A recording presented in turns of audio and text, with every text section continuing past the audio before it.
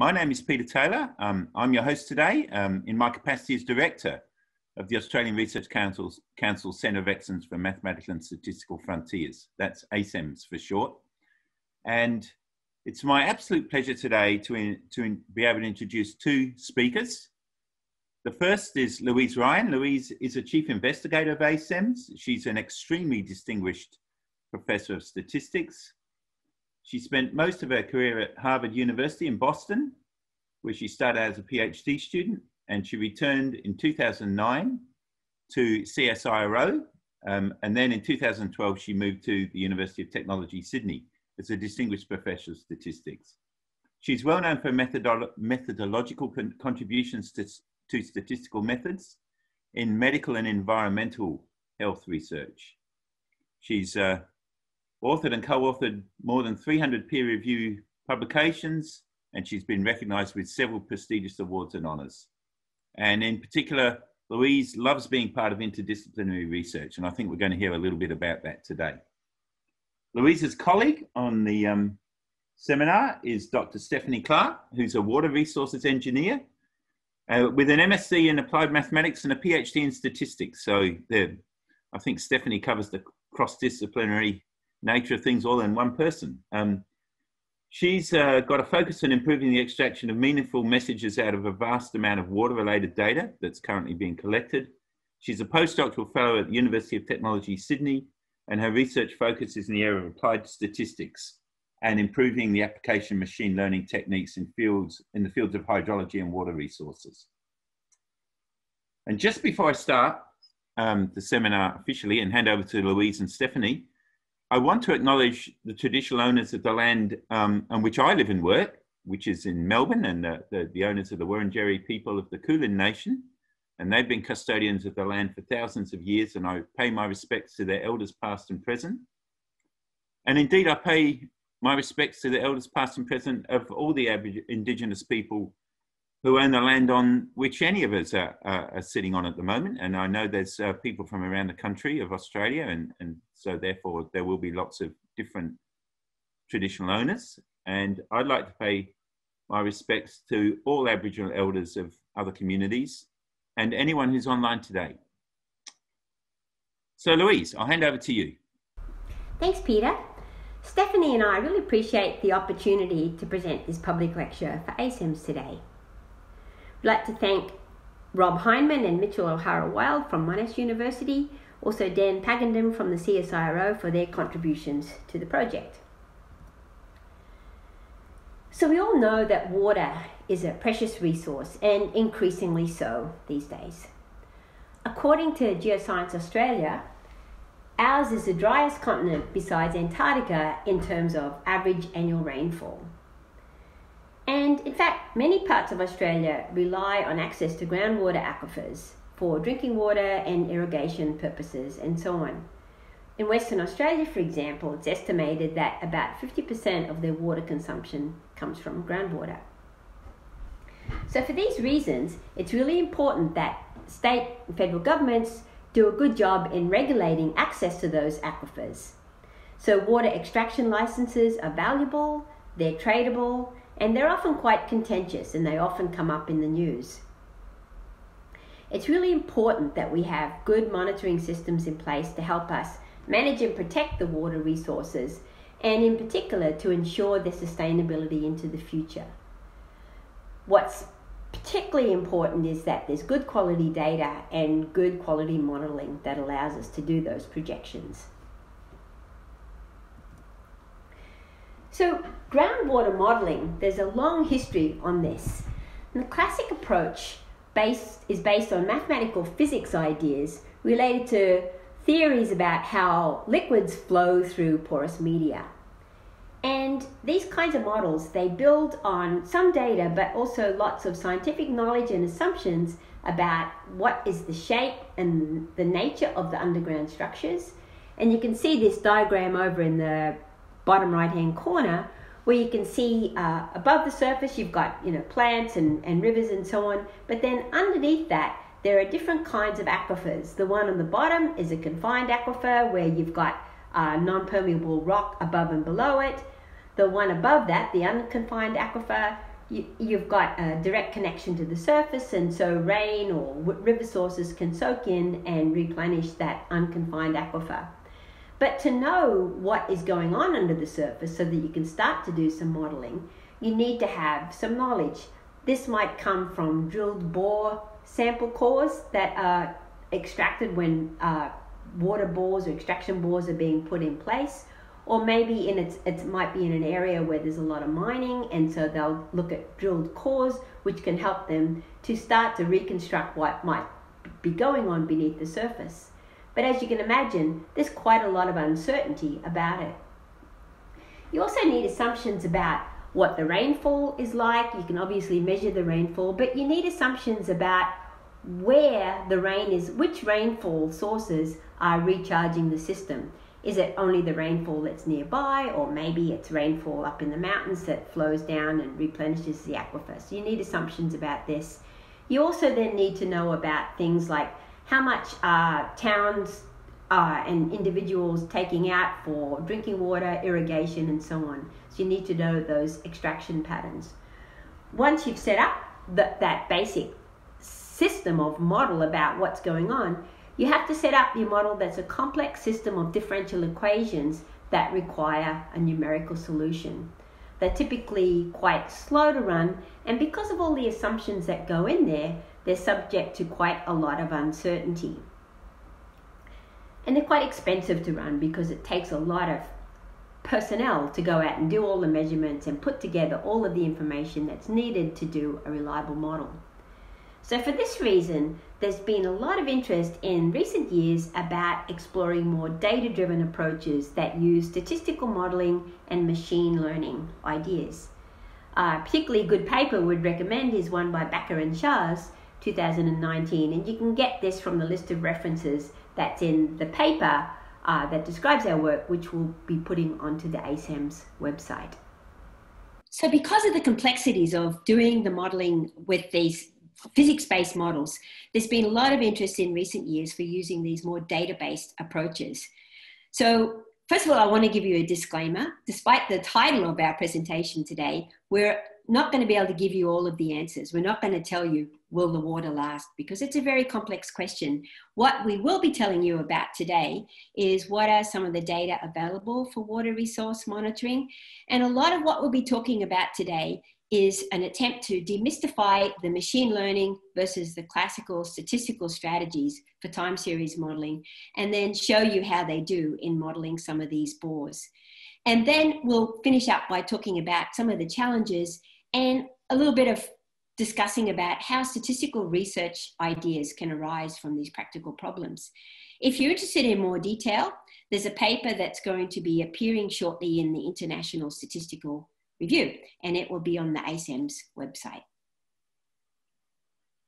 So if you go to the Water New South Wales website, and I've given you the link here, there's an absolutely astonishing amount of information there about the water monitoring network across the whole of New South Wales.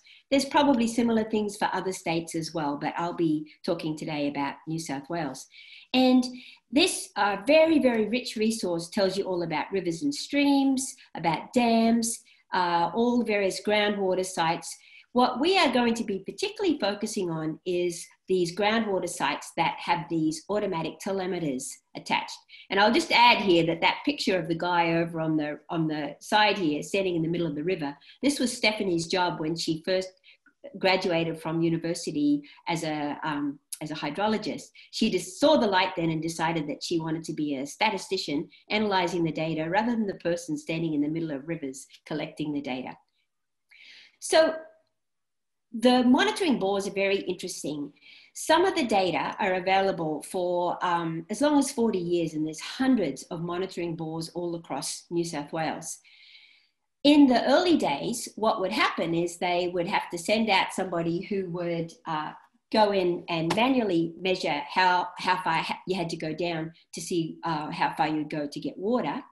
But in more recent years, a lot of them have these automated systems where there's a continuous monitor in place that's measuring how far, basically you can see on the right-hand side here, how far down you have to go before you get to the water table level. So that tells you, it gives you an indication of how much change there is in the underlying aquifer. And it tells you about some other things as well, but it's basically reflecting how much water is in there. Modeling the bore water levels is very challenging because it turns out that there's a lot of variability in the pattern. Sometimes this is driven by climate, but also, and increasingly so, I think, it's driven by demand. For example, people extracting water for irrigation, people extracting water for drinking supplies and so on. And then sometimes there's just weird, funky patterns where who knows what happened. And we'll see that in a couple of examples. So we are particularly focused on some of these sites where there are lots of data. I'm going to just show you a couple of them. So here's a bore. This graph is taken directly from the New South Wales water site. And this shows a bore up in the Alstonville area, up in the Richmond River Basin. So it's up in northeast New South Wales. It's an area where there's lots of rain. And you can see from this pattern, it's quite variable because this is an area where there's strong annual patterns in the rainfall. But you also see that overall long-term trend is really not there. The bore's fairly stable. It's kind of an up and down pattern. Here's one from the Bega River, where I grew up, not in the river, but in the town. And this is an interesting one because you can see that something must have happened around 2009, 2010. Maybe they changed the instrument. Who knows? If you were analyzing this bore, you'd probably want to go and figure out what happened, if anything, at that time. But you can see after that time, again, this is fairly stable. You see some big spikes. And I know from growing up there that the Bega River would often get quite flooded. And those are probably occasions when there was a flood. Here's one from Wilcannia, which is in the Darling River Basin. You can see from the map, it's the far west of New South Wales. It's a very dry area. And this is one of the areas where there's a lot of pressure on water supplies. And unfortunately, when you look at this, it's a really disturbing pattern where you just see this gradual, continual decline over time. This one is a bore in the Murray-Darling Basin, getting down towards our colleagues in Melbourne. This is an interesting one because we know that this is an area where there's a lot of agriculture. And what you see here is really, really strong annual patterns, which presumably are not driven by rain, but would be driven by extractions. So people extracting water during the dry parts of the year for their irrigation and drinking water supplies. So our task then was to try to come up with some models, because what we'd really like to do is to build a model that captures these patterns and then ideally being able to project into the future under different climate change scenarios or different usage scenarios and so on. So we won't quite get there today, but we will talk to you about how some of the modeling goes. So in the case of this Alstonville Plateau slide, bore, you can see here from the right-hand side, the top turquoise panel is the rainfall, quite spiky. It's quite a high rain area. The green in the middle is evapotranspiration, strong annual patterns here, where it basically tells you how quickly rain, once it hits the ground, is going to evaporate away. And then on the bottom, you see the bore levels taken from the telemeters. This particular bore has telemeter data since about 2006. So I'm going to tell you about three broad classes of modeling. First of all, we'll talk about the classical statistical approach of time series modeling. Then we'll talk about neural networks and some of their extensions to the time index setting. Then we'll talk about GAN modeling, which is another kind of classical approach, but it's one that happens to be really good for trying to capture some of these nonlinear effects. So first of all, the time series, the classical statistical time series. In Rob Heineman's book on statistical time series forecasting, he talks about dynamic regression modeling. And the idea here is that you've got a set of outcomes, y1 up to yt, measured at t different times, and then you've got a set of predictors at each time. In our case, these are going to be the rain and climate variables. So the dynamic regression modeling strategy is you express y as a linear combination of the predictors plus an error term. And in this context, the error term is allowed to have some autocorrelation in there.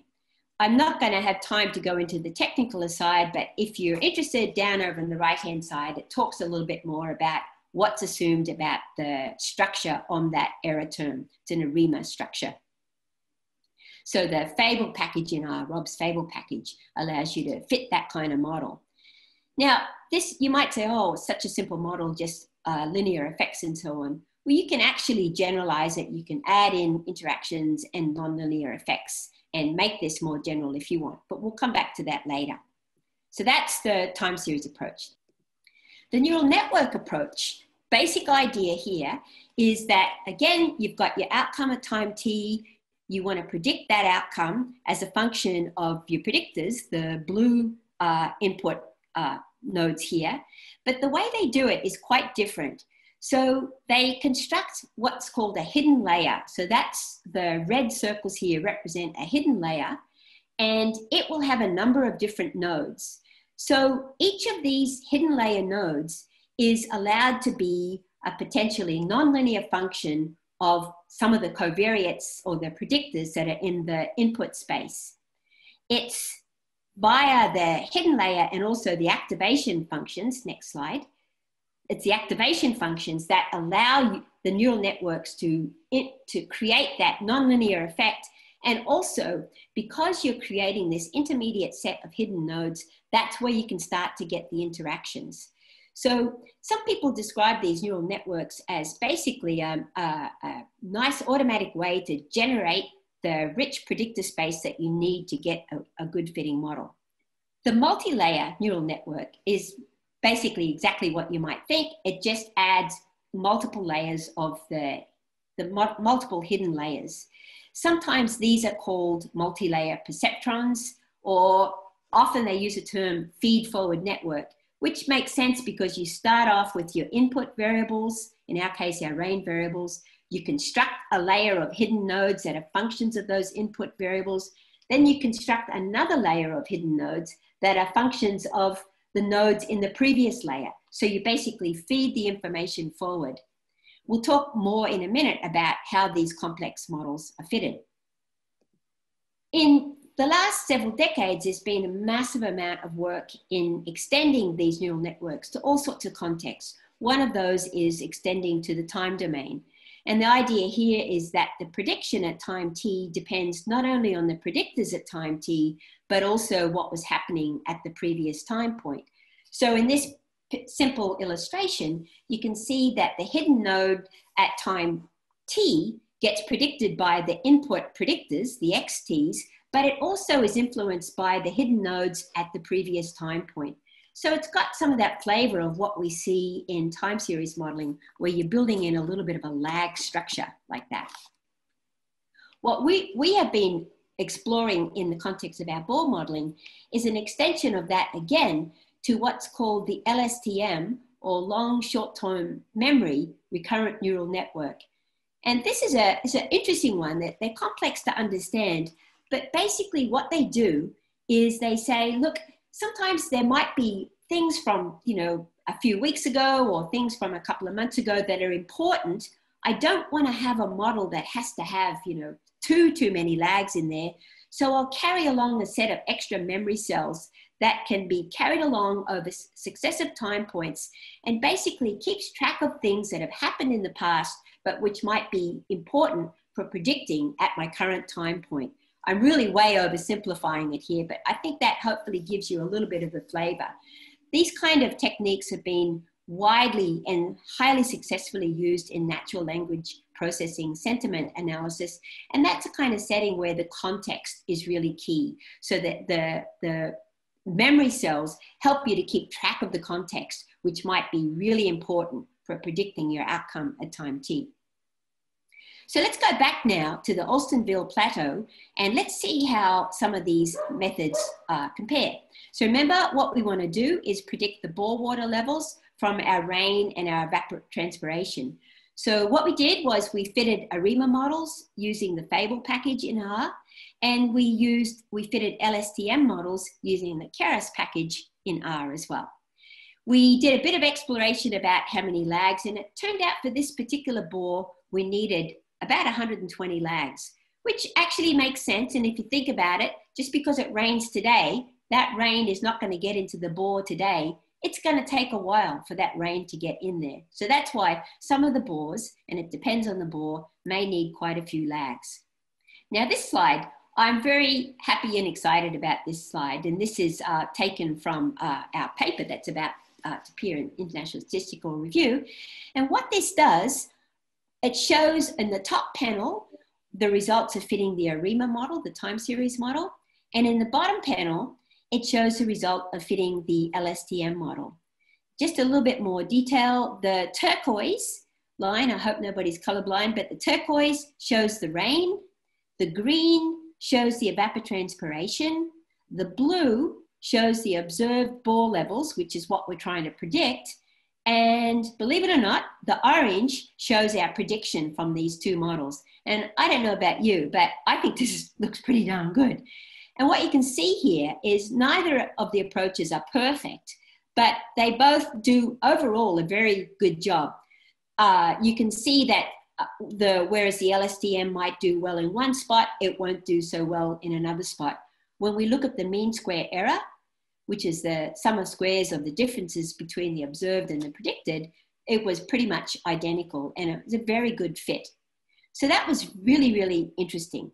So now let's start to look under the hood a little bit to try to understand what is it about these models that's giving us these fits. So in both cases, they're trying to construct a data-based model that's going to predict well in new data settings. That's really what you want to try to do. But you have to balance model complexity with simplicity and generalizations. People sometimes talk about the Occam's razor principle in data science, where you want the model to be as complex as you need to be able to describe what's important. If you make your model over complex, you'll start to get extra errors coming in from overfitting and so on.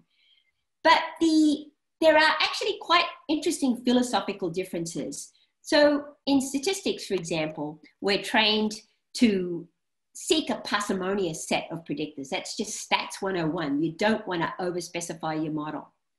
So a lot of times you'll see statisticians, part of our training is that you really engage with your subject matter experts and your collaborators. You look at the literature to identify what are the important predictors and you build those into your model. So it's this blend of trying to think about the subject matter and using this more empirical data-based modeling.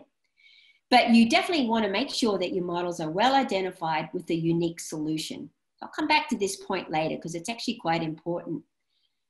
My take on the neural network perspective, and again, this is my take as a statistician, is it's a bit of a different philosophy. The idea there is, look, create a really rich set of predictors, over-rich, like build in all your interactions, your non-linearities. So it's actually, basically tons of stuff in there, but then you use the computer to try to train the model to figure out what does it need. So you basically give it everything and then rely on the computer to help you figure out what's going on. I'd actually like to turn over to Stephanie at this stage to tell us a little bit more about how it works with training a neural network model. I'm going to give a general overview of neural network training and setup and what goes into that. So model training is a process of feeding the data through the model and then updating the model over and over and over again until your model output resembles your measured data. So if we look at this feed-forward network that Louise has introduced earlier, the data is fed in the input layer, and each blue circle represents an input data item. And the data then travels through the layers of the network to the output. And as it travels, it gets multiplied by these weights, which are parameters. And they're unique to each pathway that the data can take through the model. At each hidden node, each of the red nodes, the sums weights of the data from the previous layer are run through a nonlinear transformation, and then they're again multiplied by weights and fed on to the next layer, and so on until you reach the output. So when we talk about updating the model during training, what we're talking about is adjusting this set of weights or parameters. And we do this by starting with them initialized to very small levels near 0. And then we pass a small set of training data through the model, and we calculate the error at the output. And you can specify what objective function you want. We use the mean squared error for ours. And then the error gradient is determined for each weight in the model. And finally, the weights are updated in the opposite direction of this gradient. So using a step size known as the learning rate. At each iteration, the new value of each weight will be equal to the previous value minus a small step in the direction of the gradient. And these iterations continue until your output matches your validation data. And so I've talked about training data and validation data, and what do I mean by that? We'll see here. So it's network training to divide your entire data set up into 3 portions: training data, validation data, and testing data. And because ours is a time series, we've divided it up sequentially. So we've got the first 60% for training, and then 20% for validation, and 20% for testing. So you can see that upper plot there, where the dark blue is our time series of water level. The light blue is the rainfall. And you can see on the testing set, we've overlaid the orange prediction as well. So while you're doing the training on the training data, you're also monitoring your error on the validation data set. So if you look at the middle plot, this is similar to what Louise showed earlier. The blue line is the error on the training data, which, as expected, declines as training goes on. And the green line is the error on your validation data. So that starts to decline, and then at some point it starts to increase. And this indicates the point where your model is no longer generalizing well outside of your training data set. So this is sort of around the area where you want to stop training to prevent overfitting, and usually it's where those 2 lines cross.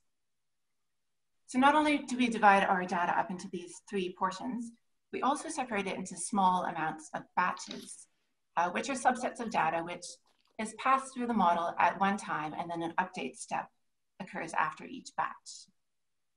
And when all the batches that make up the whole data set have been through the model one time, this is considered one epoch of training. So if you look at the lower plot, again, our observed data is in dark blue. And after we pass the data, the entire data set through one time, one epoch, we see the red dotted line as our prediction, which is pretty much horizontal across the middle. And after the data has been through 2 times, we've got the red dashed line, which is looking a lot more like the observed data, but not there yet. And after 100 epochs, we get the orange line, which better matches our observed data. So I've talked about updating the parameters or weights of the model as training occurs, but neural networks also have hyperparameters. And these are variables that determine the structure of the network, how the network's trained, but they require specification before training begins, and they're not updated as training goes along. So for our model, the hyperparameters we looked at were the structure of the network. So how many layers? We looked at 1 layer or 2-layer networks, how many nodes on each layer. And then for the training, how many lagged values of the input to include with each observation, the regularization parameter to prevent overfitting, and the patience parameter to signal when to stop. So a method of hyperparameter selection is to basically run the model with lots of combinations of possible hyperparameters and then choose a set that gives you the best results. And this for us involved over 28,000 model runs. So luckily we had Dan on our team who could run these overnight on the CSIRO computing cluster. Otherwise it would have taken me forever on my laptop. And this is a result of over 28,000 model runs. Each of the x-axis and the legends in these plots are the hyperparameters that we're looking at, and the y-axis is the mean squared error, so the loss. So lower values on the y-axis indicate better model performance. So starting in the top left, we choose the regularization parameter lambda and the patience. And then with that patience and lambda, we move to the top right, and we're looking at how many lagged inputs we want to include. And we see that model performance increases with more lagged inputs, and we've chosen 50 to use in our model. And then in the lower left, we're deciding between 1-layer and 2-layer networks. And then with all the hyperparameters we've chosen so far, in the lower right, we narrow it down to how many nodes we want to have in our network, and we've chosen 32. So that was a brief overview of what went into training our model, and I will now pass back to Louise to continue with the lecture. Thank you, Stephanie. Yeah, there we go. So just a couple of just brief thoughts about pros and cons. Hopefully you're seeing some of it here. And despite the fact that the two approaches actually do a remarkably similar job here in terms of the prediction, but the AREMA approach has a nice advantage. You can see on the top panel there that there's little shaded bands around. So these are prediction intervals, and it gives you some assessment of how much uncertainty there is in the prediction. The neural network really does a great job of generating this rich set of predictors, interactions, nonlinearities, and so on. And the statistical approach can do this, but it is much more manual. The classical statistical approaches, though, don't cope as well if the predictor space is too big, or particularly if there's multicollinearities. The neural network can handle that, but it needs a larger sample sizes. And the cost of that flexibility is that it tends to be a little bit more uncertainty, a little bit more variability in the predictions. It also... Much appreciated. Yeah. Sorry, Peter. We can... it tends to need the equally spaced observations. So let's look at a more complicated bohr. So this is one, I don't want to give you too much detail about exactly which one this is because it's part of ongoing work that we're doing with the Department of Primary Industry and Environment here in New South Wales. But suffice to say that this is a bohr in the western part of the state where it's under considerable more pressure. It's a drier area, and it also turns out there's quite a lot of extraction. What you see in the top panel here is where this is the bohr levels. And you see this quite dramatic change over time. So time zero here is back in the 1970s where it was nice and stable. But over time, you start to see patterns. It looks a bit random, but in fact, if you zero in, what you see is that it starts to get these really strong annual patterns, a little bit like what I showed you before with that Murray-Darling bohr.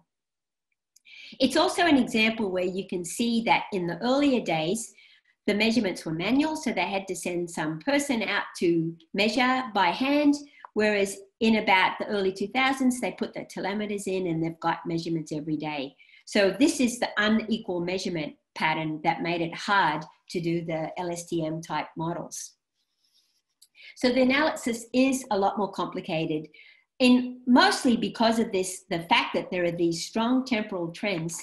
And also it turns out that the extraction data, which is the panel on the bottom, extraction, if you just eyeball it there, you can see, oh yeah, as soon as they started to do more extractions, you can see that the level started to go down. But how can we capture that? Because the extractions aren't measured on a daily basis, and they're probably not even measured super accurately, but these are just annualized values. So we decided to start exploring the GAM approach. So this is actually one of my favorite techniques, and it's funny, I often find myself, I'll start exploring an approach and then I'll come back to GAM models in the end, because they're just a really nice, elegant tool that allows you to build statistical models that naturally can accommodate nonlinear effects. You can also include interactions as well, and we'll talk about that a little bit. Now, the kinds of GAM models, we tend to like the function by Simon Wood in the R package. It's a MCGB package in R. It's really great. And this is an excellent book that I definitely recommend. You can potentially or theoretically include some autocorrelation in the error as well, but it does tend to slow things down a lot. It degrades the computation. And in my opinion, it's actually not so important for prediction. It's really the predictors, the rain, those variables that you're feeding in, those are really the important elements. So if you wanted to do a GAM model for the water data, you might do something like this. You might say water levels equal to a smooth function of rainfall plus a smooth function of day within year. That's to help you get those annual dips. A smooth function of time plus error. And here, the S's are smooth functions. The default in Simon Wood's GAM function is that they are splines. And in fact, they're basically linear functions of spline basis functions. So let me just say a little bit more about this whole idea of trying to fit. This has got to do with how we can capture that extraction effect. So as I said to you, GAMs can accommodate interactions. So before, I wanted to see how it works. So I generated a little simulation. So I generated some data where there was a really strong cyclical pattern. So I generated some monthly data, but I made the cyclical pattern, I made it so that the amplitude varied randomly by month. So if you look in the panel at the left-hand side here, you can see the black line shows you my true curve, and you can see that some months it's got small amplitude, some months it's got large amplitude. I fitted a simple GAM model here, and you can see the fitted curve in red kind of captures it, but it can't capture that change in amplitude. So then I thought, well, let's put in an interaction term. So I put in the middle, I did a GAM model where I included an interaction term of my smooth term of by day and month, but interacted with month. But here, it's just looking at month as like a linear thing. And you can see that, oh yes, it's allowing the amplitude to change, but it's doing it in a linear fashion. You're seeing it fan out. The last plot, I let it interact with month, but I treated month rather than as a continuous variable, just as a factor variable. And you can see here that in this little simulation, it actually does a remarkable job of capturing those patterns. So let's see how it looks in the data. So this is another bore. And what I've got over in the right-hand side is that summary graphic, which shows you the black at the top is the measured bore levels. You can see that this is also a bore where the pattern changes a lot. Back in the 70s, it was fairly stable. More recently, you can start to see those really strong annual patterns. The turquoise tells you about rain. The green tells you about evapotranspiration. We also have another variable in here, river flow, which I don't quite have time to talk about. If people want, we can talk about it later. And on the bottom, we've got the variable that tells us how much was extracted each year. So what we did was we fitted a GAM model to the water level data.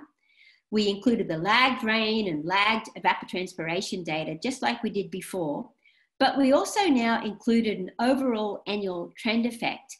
And we included this interaction with the day within year variable. And it interacted with the total amount extracted for the year. And I have to say, I actually was surprised at how well this seems to go.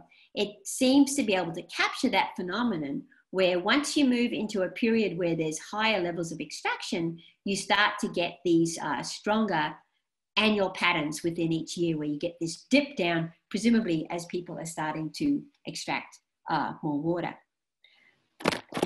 I may end up skipping over this. I was going to tell you about how GAMs definitely provide the flexibility, but they can do so with some parsimony. I'll take a 2-second version to tell you about this. So some of you may be thinking about what we've talked about so far, and you might have said, look, these are terrible models because you're just putting in, 120 rain lags. That's a really badly defined model. It's over parameterized. You probably have order collinearity in the rain variables.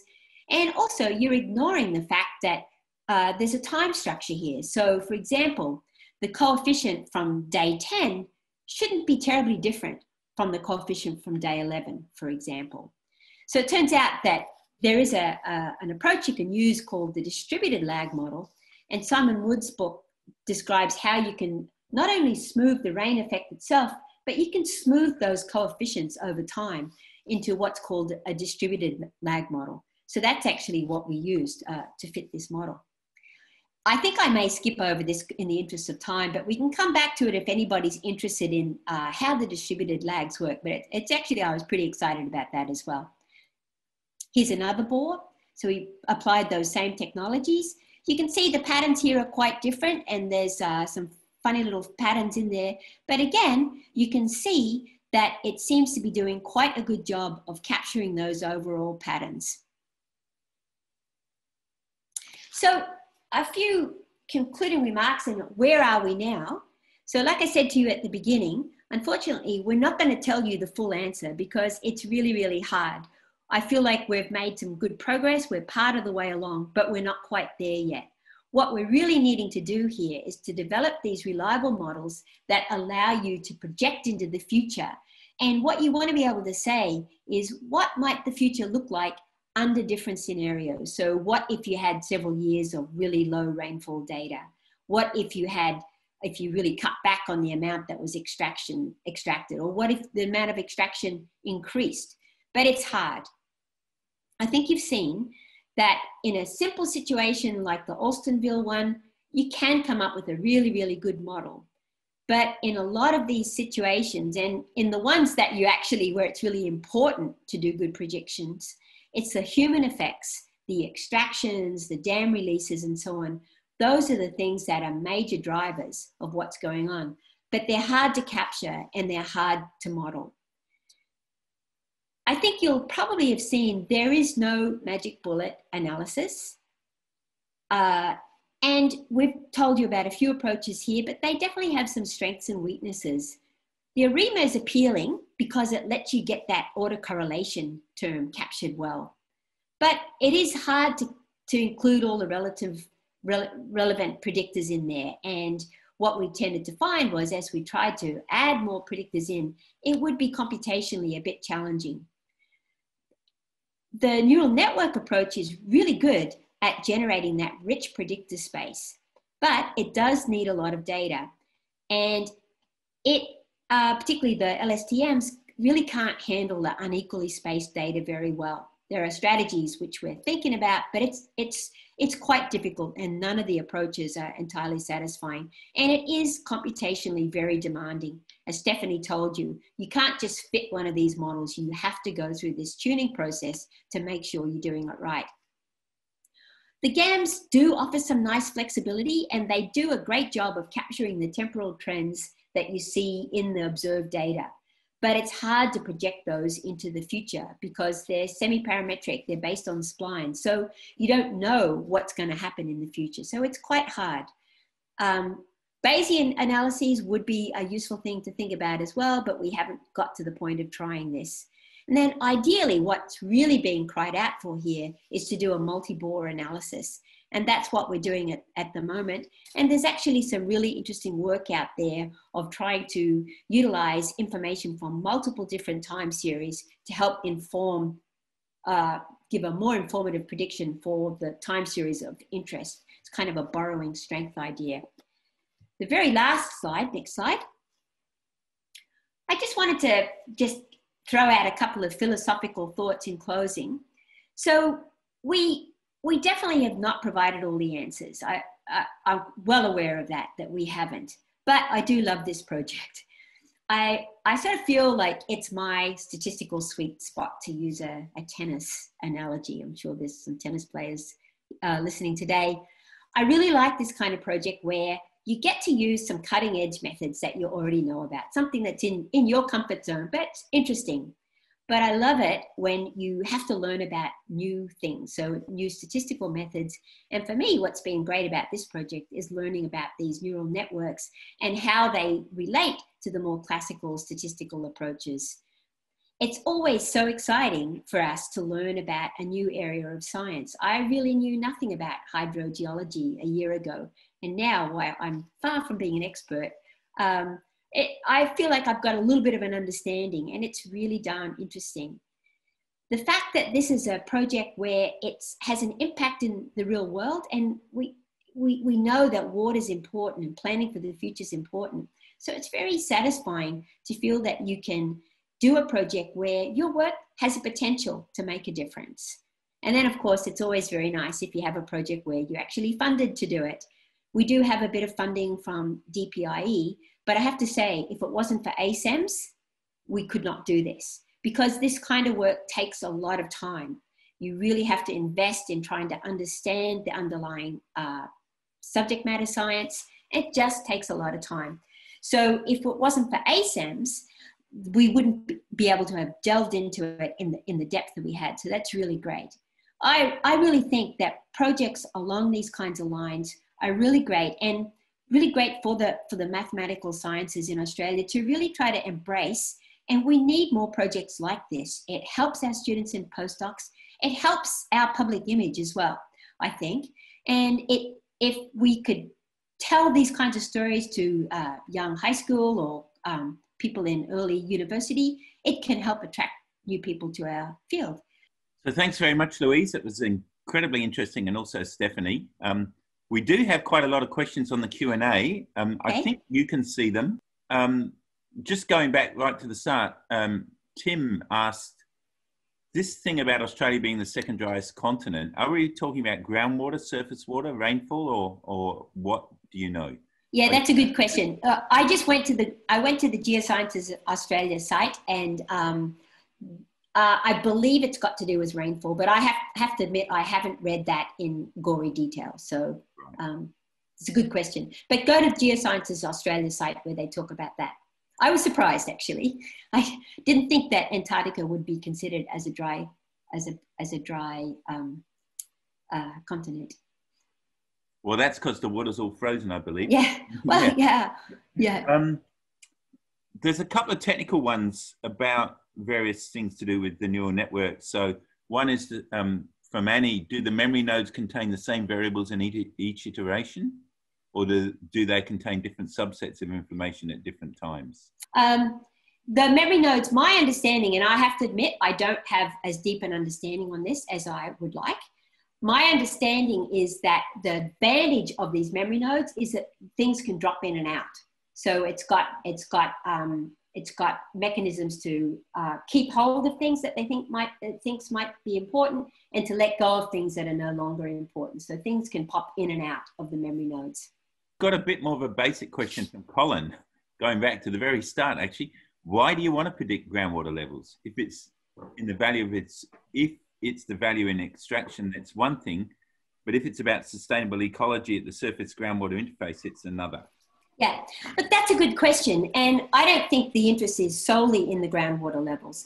But where I first got involved in some of this was, and it's something I think I can talk about because it's on the New South Wales Office of the Chief Scientist and Engineer, where there was a question about whether a company could come in and start water mining. This was in northeast New South Wales. So there was a company that was wanting to get a license to extract water for bottling for profit.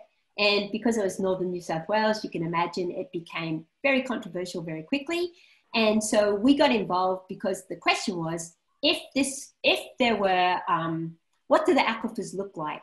If water were extracted for the purposes of water bottling industry, would that start to deplete the aquifers? So this question of how stable are they? Are they declining over time? Are they sensitive to the amount of extractions? It's that kind of question. But I think it's absolutely true that you're interested in the whole water ecosystem. The aquifers are absolutely key part of it. I know I was in Alice Springs last year. We went out there for a cycling holiday, and I looked at the very dry river and I said, where do they get their water? And it turns out that the water comes from underground aquifers. And I asked, how sustainable? And they're like, oh, it's infinite, we're never going to run out of water. Well, how do you know?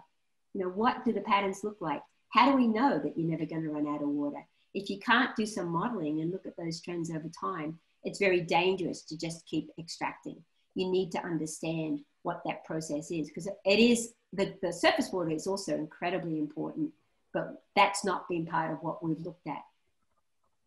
Okay, Louise, we've only got time for a couple more, so I'll just try and be quick. One from John: what about the issue of spatial data? Oh, yes. Yes, absolutely. Yes. So if we were infinitely clever and had infinite time and infinite computer resources, you might really want to do a big, gigantic spatiotemporal model. That would be the great thing to do. But computationally, it would be very, very hard. We will think about those in the next step as part of the multi-bore analysis. But spatiotemporal modeling is difficult at the best of times. They're quite complex models. And here we have very complex data. There's things I didn't tell you about. So for example, what we've done is when we're predicting at a particular bore, what we do is we look at the rainfall gauge that's nearest that bore, just making the assumption that that's the right one to use. We look at the extraction bore nearest the monitoring bore. But in fact, there's rainfall gauges all over the place. So what you would really want to do is think about a model that puts all of that in there together, but you're going to have a really, really complicated setting. And we have not yet explored that, but it's a natural question to ask. It would be a great thing to do. Okay, there's still plenty of questions, but I'm just going to ask two more, which have jumped out at me. First from Melanie. Melanie's interested in the potential to feed these models into decision support systems for extraction and dam management. So the second, I guess, you know, you're modeling, and then what do you do with what you learn? Yeah, I think that's a really good question.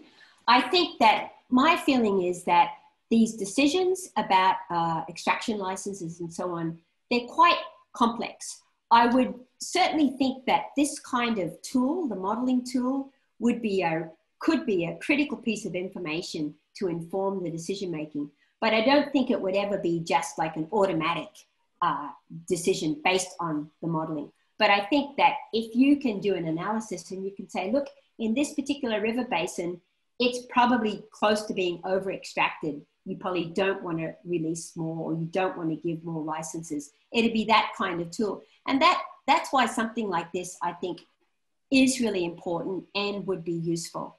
And hopefully we'll end up coming up with some tools that the department will be interested in. Okay, and finally, Louise, there's a question, I think that you're going to like this question. So Noah would love to know if you got any advice for early undergraduate students interested in water science.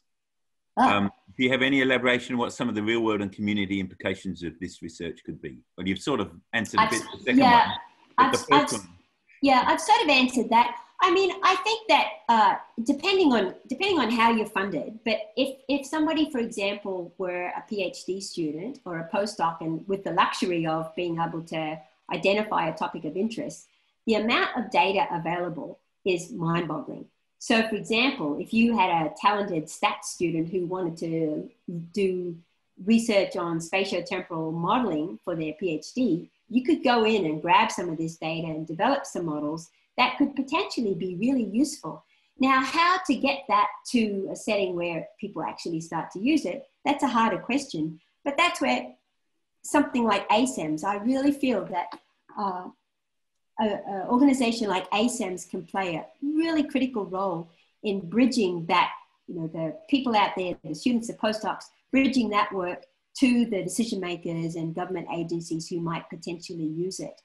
CSIRO is doing some fantastic work in this sort of area as well. But yeah, it's hard to do it in complete isolation.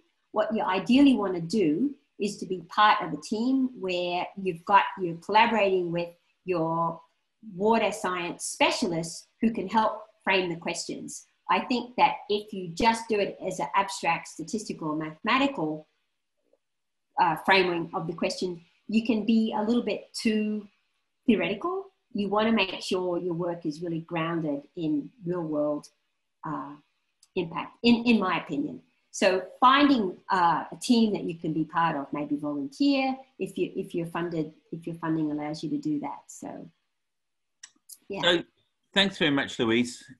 There's still plenty of other questions and comments, but I'm afraid we've already gone over time. So I'll have to draw it to a close there. So thanks everyone for your attendance. I hope you did get something out of it. If you want to recommend it to any colleagues who haven't been able to be here today, it will be on the website. And if you want to get in touch with Louise and Stephanie about any aspect of it, I'm sure they'll be very keen to hear from you. So thanks very much, Louise. Okay. Thank you so much, Peter.